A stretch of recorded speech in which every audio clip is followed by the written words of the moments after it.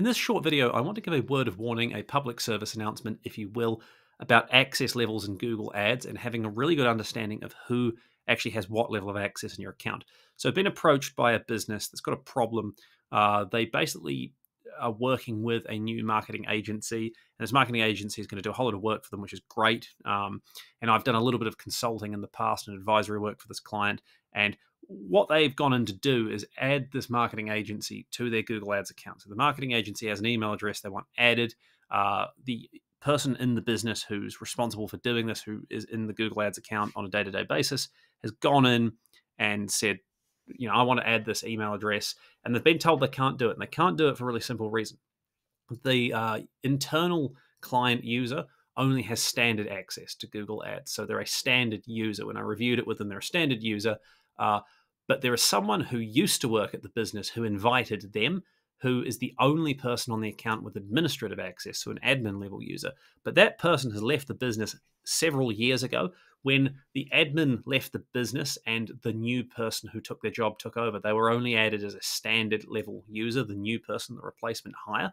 And this had been fine. Basically, everything's worked fine. No one had noticed or picked this up until today, when a agency needed to be added, but because the agency's email is not on the approved domains list, so under Google Ads security settings, you can set up an approved domain list, which basically says, hey, if my domain is easyppctutorials.com, only users with an email address at easyppctutorials.com can be added. The standard user who is on the account, and there are a couple of other ones within the business as well, none of them are able to do that. So they can't add this new agency.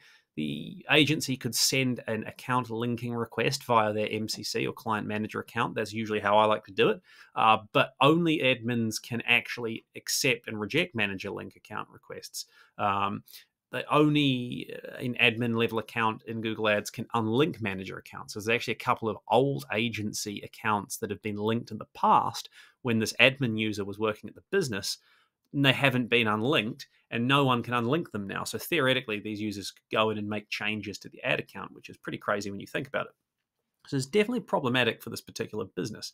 Now, in terms of how to fix it, well, they're at a bit of a problem point here, because in effect, the email address for the admin user was shut down after that user left. It's been several years since that person's worked at the business. Now, the IT team that this client users was able to restore the email inbox for the admin user, but because so long has passed and no other form of backup login was set up or anything like that, when they reset the password to try and log in, Google just says, hey, we don't recognize this device. We've got no other way of verifying it's you. You can't log in.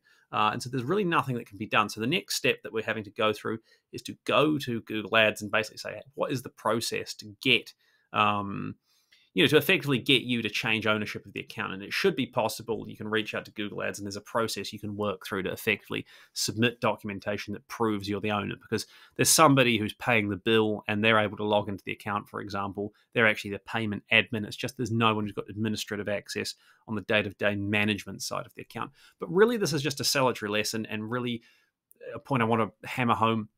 Make sure you understand how your account access is structured. If you're the only person who's set up your Google Ads account and goes into it, you'll be the admin, right? But where this problem tends to rear its ugly head, and it's not the first time I've seen it, and I've seen it in other contexts as well, is when someone in a business, so you've got a company that's got 10, 20, 30, 50 staff, or whatever, somebody's responsible, say the marketing coordinator or marketing manager, they set up the Google Ads account. They might add a junior employee or a freelancer or someone like that. That freelancer or junior employee gets added as standard. The administrator leaves the company, gets made redundant, gets fired, gets hit by a bus, whatever the case may be. Suddenly you've got this problem that often doesn't rear its head until it's too late, until somebody goes to do something like adding or removing product links between Google Ads and Google Analytics or Merchant Center, or changing access levels. Things that can't be done unless you have the appropriate level permissions. And then suddenly it's, hey, how do we fix this? It's often not that easy. So go in and review how your access is structured. Are there users in the account you don't even recognize anymore? This account has got users in it that the client doesn't even recognize, who've obviously done Google Ads work for the client in the past, and no one in the business is still around who remembered doing that. The business is well established. but they can't be removed because there's no one who's got an administrative login anymore. So just really do be careful of this. Make sure you understand how access is structured in your Google Ads account. If you've got a problem, get onto it as quickly as you can. Contact Google support. If there's someone who is the admin who, say, left your company recently, even if you've got to pay them a bit of money to put the time aside to help get this sorted, it's well worth doing it because it can be a real hassle, a real pain. So yeah, hopefully that's helpful. Thank you for watching. If you've got any questions, please do let me know, and I'll see you next time. Cheers.